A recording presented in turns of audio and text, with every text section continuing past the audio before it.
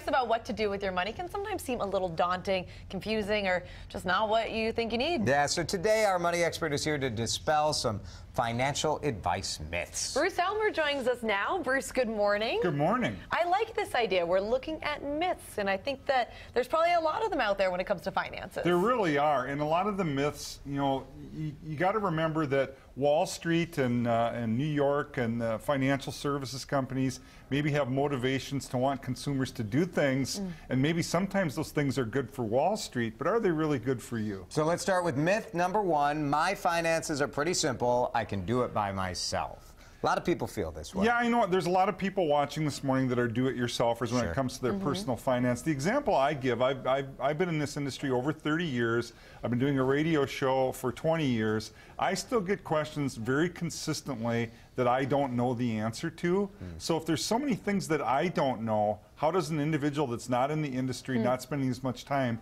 know everything? I tell people, you don't even know what you don't know. Number two, financial advisors only help with investing. Investing is the sexy part, the glamorous part. Yeah, that's what you would think of. What's the rate of return on my stocks or my mutual funds or my 401k?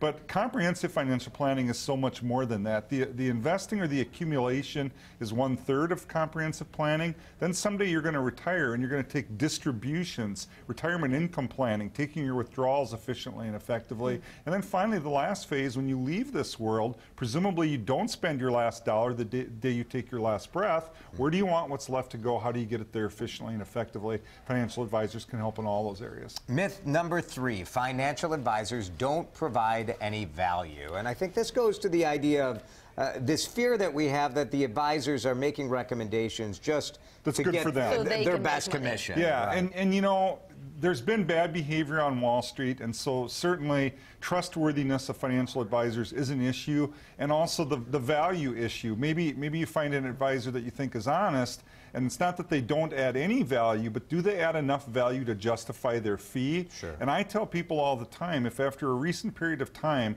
I can't quantify and demonstrate to you that net you're better off with us than without us, you should fire us. And I think a good advisor can demonstrate that they are value added, sometimes in a very quantifiable way, sometimes maybe not so quantifiable, but in a way that people can see. That fee is, I think, what leads to myth number four. Financial advisors are only for the extremely wealthy. There's a mountain of evidence out there that people that engage financial advisors do better than those that don't, net of cost. And it doesn't matter how much money you have or you don't have. In fact, it's a testament to the value of financial advisors that the extremely wealthy, we know, use a team of financial advisors. Bill Gates and Warren Buffett don't do this all by themselves. They get professional people to help them. But so can anybody get that same kind of advice. You don't have to be wealthy to benefit from a good advisor. Good stuff. Okay. Bruce, thank you. Thank you. You can see Bruce right here on Mid-Morning each Tuesday and get more financial advice on his show, Your Money, on WCCO Radio. Tune in Sunday mornings from 8:30 to 9:30.